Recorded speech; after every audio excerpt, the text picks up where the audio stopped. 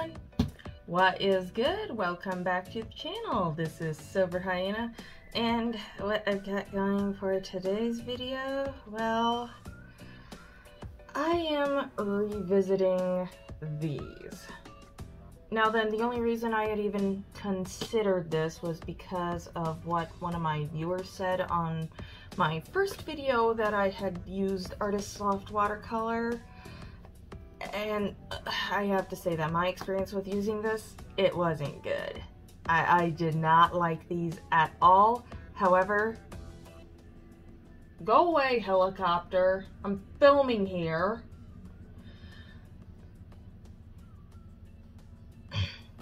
Anyways, yeah, I was not impressed with these at all.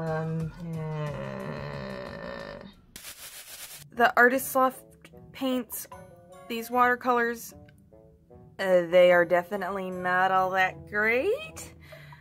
I mean, like, you can probably see it, but it's even more so when you feel it. It is very chalky, would be a word I would use to describe it.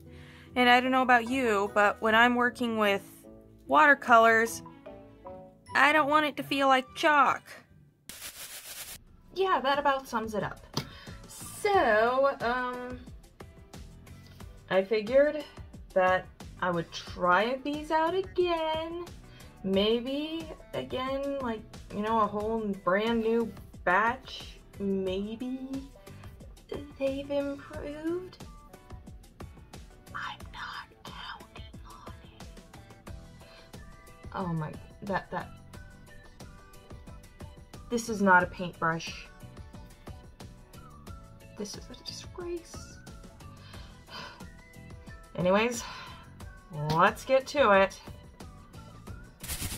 Alrighty, so carrying on, one of the things that was suggested was that basically maybe these paints would have been better if I didn't use really old watercolor paper that was from a defunct craft store that hasn't been in business for 13+ years. So I've got my Arteza sketchbook here. Well, okay, watercolor sketchbook, I should say. So hopefully these will perform better on that. Anyways, let's unbox this sucker. Now then, about that disgrace, I might use it for the swatches just to humor all of you dear viewers, but for the actual painting, no. I am gonna use my other paint brushes because I only feel like torturing myself so much. Unless, of course, you like this video and subscribe to the channel, then I might be willing to artistically torture myself a little bit more if you do that. Okay, let's get rid of this thingy. Now then, on first glance, the color selection looks really good. I like the colors themselves, although, what is this? There's like flecks in there. What are flecks doing in my pink? Okay, oh boy. I'm sure this is the part you've been waiting for, but me? Barf. Please tell me you are seeing what I am seeing right now. Look at the way it's like all over the place. Ew. Alrighty, well, no sense in dilly-daddling around. Let's just dive right in.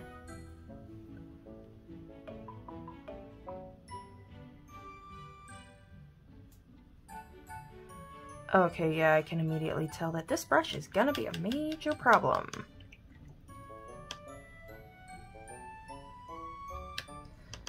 But I will use it for these swatches.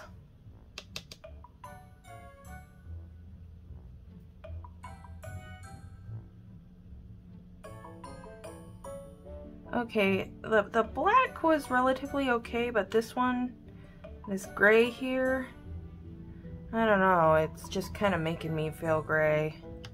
I'm getting flashbacks.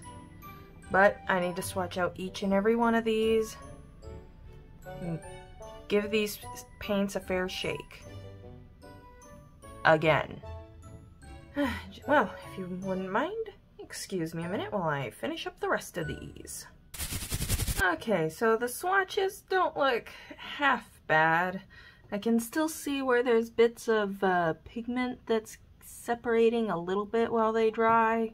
But overall, I mean, like, I think I'll give them the benefit of the doubt. However, I do still need to do a quick blend test. I'm gonna just try a little wet on wet action.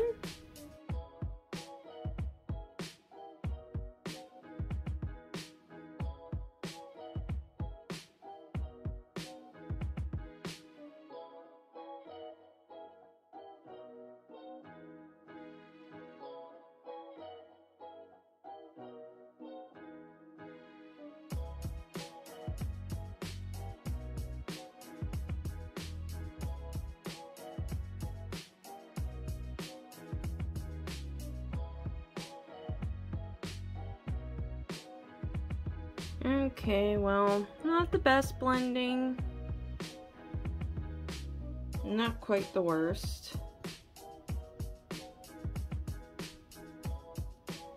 Okay, I'm gonna try wet on dry now. Okay, what color should I use? How about this pink here? This looks nice. I like this color.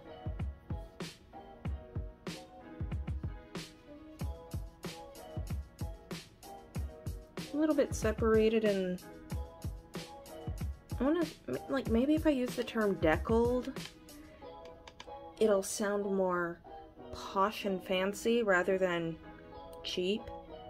Alright, how about this dark purple? I think that's one that'll show up.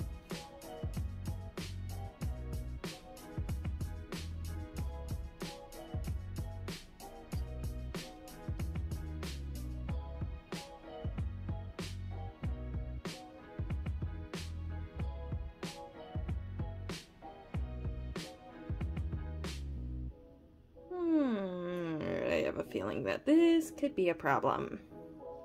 Oh, and as for this, goodbye.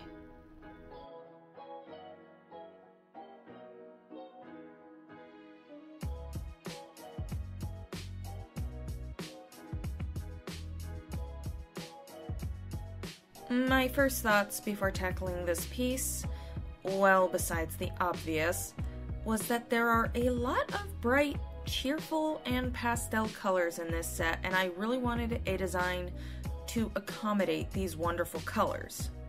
I think this is what, the 5th fox fairy that I've done on this channel? Foxes just lend themselves well to whimsy and bright colors, and I just enjoy drawing them. I can't help it. Now, I will admit that once I got to painting with these, they were not as bad as what I had with my previous experience, okay? There are several other brands that I'd recommend before Artist Loft, don't get me wrong, but I didn't find them unusable like I did the last time. Still on the chalky side, and I found them difficult to layer after a while, even on better paper, which I honestly think that the difficulty in building up layers is just a mark of cheap watercolors. Now, what I do like about these paints is that you can mix and blend relatively easy, either in the palette or on the paper. While layering may be a bit of a chore, you can at least mix and blend colors. Just be prepared for it to dry into an almost powder-like consistency.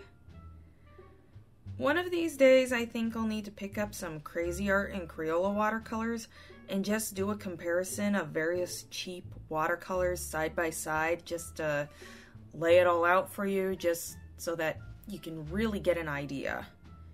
I mean, when it comes to the less expensive watercolors that I've used, I actually really liked the Master's Touch watercolors, which is the Hobby Lobby store brand. And of course, Ohuhu watercolors are really nice. Recently, I was given a couple of tubes of Van Gogh watercolors, so I'm looking forward to trying those out and seeing how they compare to other less expensive and more student/craft quality watercolors versus artist quality. But I guess if you're just looking to dabble around with watercolors, you could use the Artist Loft, but I'd recommend Master's Touch over Artist Loft if you're looking for cheap watercolors. Specifically, cheap watercolors you don't want to wait on shipping for, like if you're impatient like me. Ohuhu watercolors, though, would probably be my first recommendation for someone looking to get into watercolors but don't want to take out a second mortgage in order to afford it. I think I gave these Artist Loft watercolors a 4 out of 10 rating before. I might bump it up to about a 4.5, but I can't go higher than that. These paints are still very, very chalky and just all around cheap. However, not completely useless. Have you ever used Artist Loft watercolors before? If so, let me know what you think.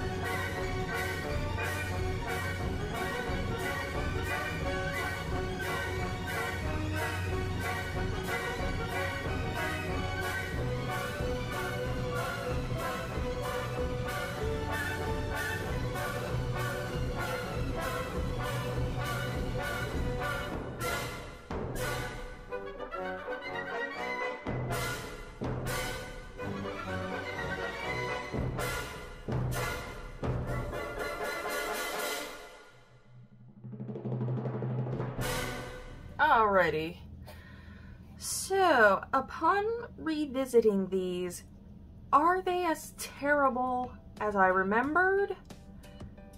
Actually not. Are they, would I call these good? No, hardly.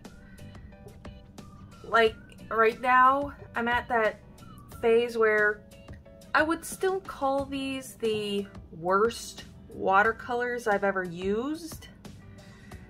However, as you can see here, they are still usable. However, they do still have a bit of that chalkiness. Like there is still like more filler than pigment. However, despite this, I did have fun. Like, I enjoyed them. The last time I used these, which it was an older set and on really old paper, like, I wasn't even having fun using them. It was just, it was a nightmare. On the Arteza paper, they worked a lot better. So for all I know, maybe paper made the difference. Maybe the formula for these paints have changed. I don't know what's going on. All I know is that for the approximate $6 I spent on this, and I'm including tax in that estimate, I don't feel like I threw money away, unlike last time. So, there's my 2 cents on these. Anyways, I certainly hope that you have enjoyed today's video. If you did, please be sure to leave a like and subscribe to the channel if you haven't already. Also, while we're at it, why not visit my Instagram at SilverHyenaArt. And with this being said, this is Silver Hyena signing off. Stay creative, everybody. Bye!